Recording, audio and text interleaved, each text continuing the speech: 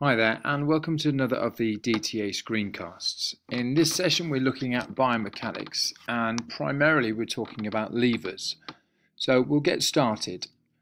So in our previous screencast, what we're talking about were the principles behind Newton's laws. That's laws of motion. That's in relation to weight and resultant forces, resistance, stability. So go back over that previous screencast and review those components if you're not quite sure what those terms mean. So for this session, we're looking at the lever system, and it's the coordination of our body, and it's quite an important component.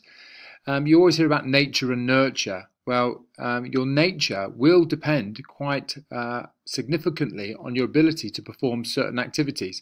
How much you train obviously has a huge impact, and there's recent studies to say a lot more to do with the nurturing as opposed to nature. However, if we have the fundamental makeup, then we do stand a better chance. And so we're going to look at what sort of difference that's going to have on our bodies, what our makeup is.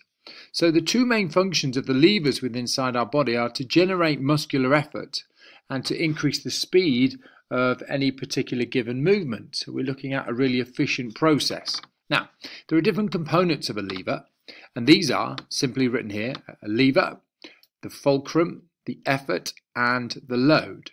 They're the general terms that you need to understand when we're talking about them, and here they are in a small diagram. Okay, so let's have a look at each one of those components first of all. So the lever is the bone. This acts as a lever, and it's usually a rigid structure which can rotate around a fixed particular point. So think of your radius, your ulna, any different particular bone you want to think of. All right, so this fixed point that we talked about moving around is known as the fulcrum. And in here we've got the fulcrum, which is in the middle. And the muscles that surround that joint are given, they create the internal forces that allow the movement to actually occur. So when the muscles actually contract, this is known as the effort. And then last but not least, whatever the effort is moving, as long as we've got a large enough force, this is usually known as the load. Now, some of those terms will change slightly, but for argument's sake, we'll use those ones in today's breakdown. So how do we actually apply these components to the body? So let's have a look at the fulcrum, the effort, and the load. So the fulcrum is the point that they're moving around, and that's that point there. So we'll use the joint right there. And then we have the effort.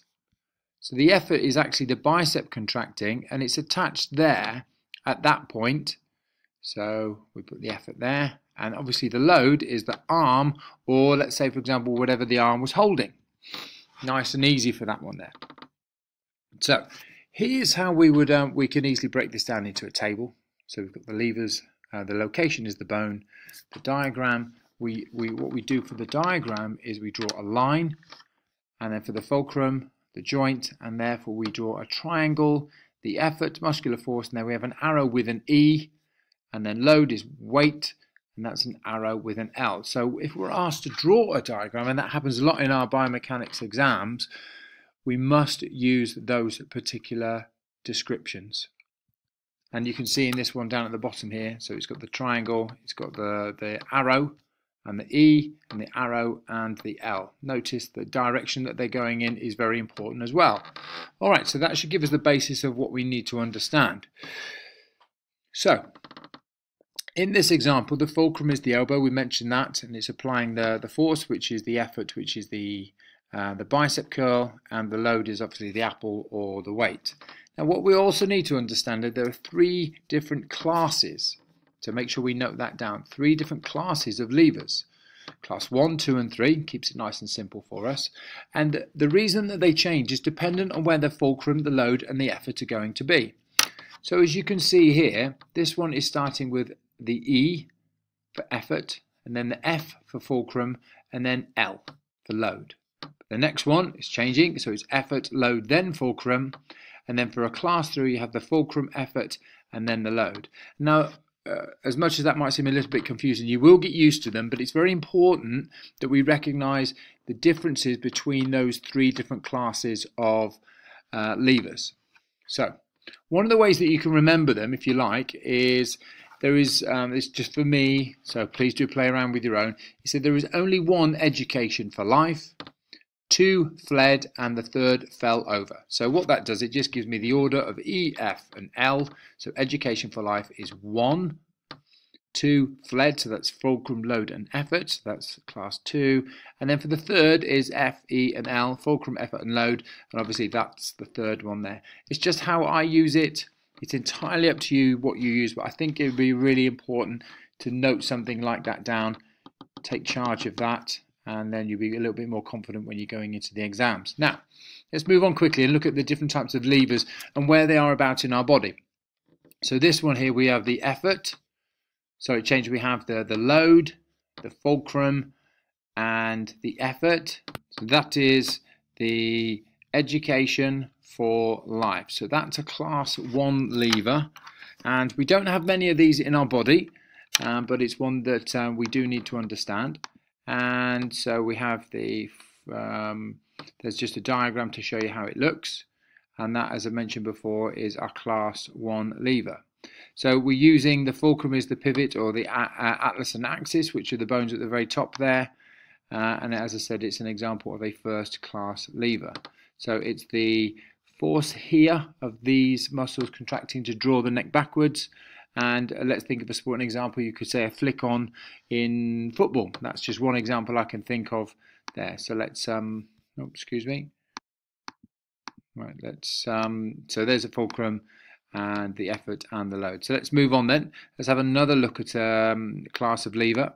So this one here, we have the fulcrum at the front where the movement is rotating around. That's recognized as a triangle. The load is the body here, so all of this component here going through that bone, that's where all that load is taking place. And then the effort here is the gastrocnemius and soleus here, so FLE, so that will be our 2nd class lever. All right, and there again is an easier example for you to have a look at. All right, and then moving on to the next one then. So the fulcrum is the knee joint there. Where's the effort going to be for this one? Okay, let's say that this is moving upwards, or even if it was moving downwards actually. Where's the effort? Okay, hopefully you've identified here.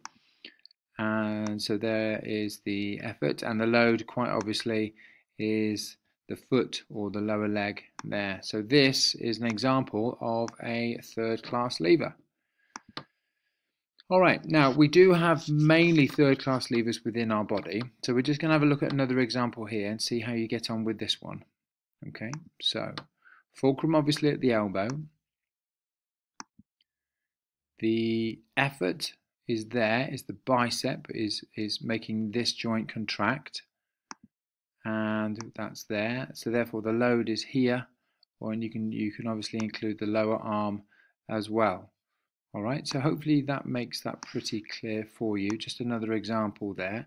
Okay, so we're going to just look at that 3rd class again there. So let's imply that we've got the, here we go, let's imply that we've got the load. Let's say whatever it is, doesn't really matter. And then we've got this point here. We'll have the fulcrum down here, okay, and then here like so. I think that's sort of it, isn't it? And then we had here. Now, let me just, let's have a look at that. So we've got the fulcrum there. And what you've got to try and remember, even though the bicep is obviously over this side of the fulcrum, the attachment for it is actually here, isn't it? So that, therefore it's fulcrum, then the effort is there, okay, and then obviously we've got the load here up at the end. Okay, so it's FEL, and therefore it's a 3rd class lever. And that again happens a lot in our bodies. So if we just, let's have a look here. We'll just skip over that one. So let's do the simple bicep curl. There he is with the dumbbell. They are with the dumbbell, sorry. So the bicep is actually attaching to that point there. So if we had to put them in order, it's the fulcrum, which is here. And then obviously now we can see that the effort is here. And finally the load is there. So recognizing the point of the attachment is quite an important part of understanding in relation to your levers. All right, so we'll go back to the, there we go. So now when we put these in, so we have the fulcrum there at the elbow, the effort is there, and hopefully we've made that clear. And then you have the load at the end there, like so. And this is, as mentioned before, an example of the third class lever. All right. So what I want you to do then is just have a play around with some drawings of different parts of the body and see where you can identify different types of levers. For the most part, you're going to come up with third class levers. They're the important ones, but let's not neglect the other two. So just to remember again, if you can, there is only one: education for life, and then two: fled, and the third: fell over. If you can think of a better one than that, please do let me know.